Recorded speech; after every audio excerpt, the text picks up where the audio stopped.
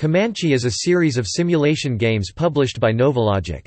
The goal of each of these games is to fly military missions in a Ra-66 Comanche attack helicopter, which was in development and prototyping at the time of release. Comanche was the first commercial flight simulation based on voxel technology via the company's proprietary voxel space engine, written entirely in assembly language. This rendering technique allowed for much more detailed and realistic terrain compared to simulations based on vector graphics at that time.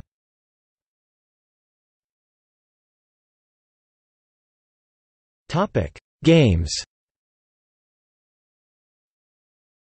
Throughout the years, several games and add-ons have been published.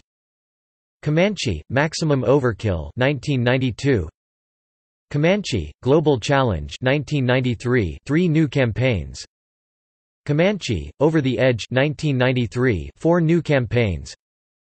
Comanche CD 1994, a compilation of Maximum Overkill and mission discs, plus 10 bonus missions. Re-released in 1997 from Softk as Comanche CD Special Edition. Includes a demo of America Online, and features Windows 95 compatibility. Comanche 2 1995. Werewolf vs. Comanche 2.0 1995, a pack of 2 games with a compatible multiplayer mode. Comanche 3 1997. Comanche Gold 1998, Comanche 3 with additional campaigns and various enhancements.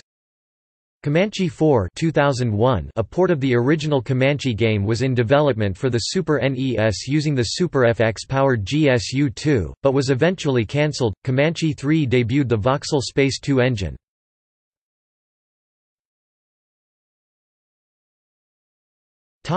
Reception.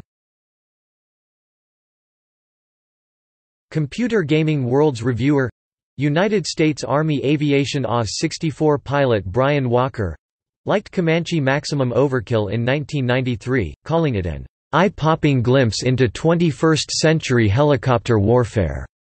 He stated that it created a more believable terrain model than the Army's combat mission simulator, and was the first game to replicate the thrill of low-altitude flying. Walker enjoyed the flight model's stability and ease of use, and reported that the cockpit corresponded to MANPRINT manpower and personnel integration principles. He compared the helicopter's handling as akin to a slug. Joystick jocks may end up gritting their teeth, and also criticized the meager choice of missions and enemy targets, and the unrealistically high durability and weapon loads. Walker nonetheless concluded that cutting-edge graphics firepower gives it the edge to sweep more than a couple of competitors off the battlefield. In 1993, Walker reviewed Mission Disc 1 for the magazine, stating that he honestly expected more from an add-on disc that retails for $40. He criticized the lack of improvement in the flight model. CMO's Comanche still flies like Barney Fife is at the controls, and concluded that it is like refueling a gunship without rearming it. In 1994, Walker liked the harder difficulty of the over-the-edge mission discs, 40 tough new missions, as well as the improved graphics and controls. He concluded that the expansion clearly shows the superiority of the new features and makes for a far more enjoyable game. Walker also liked the Comanche CD compilation but only recommended it to those new to the game or without the expansions.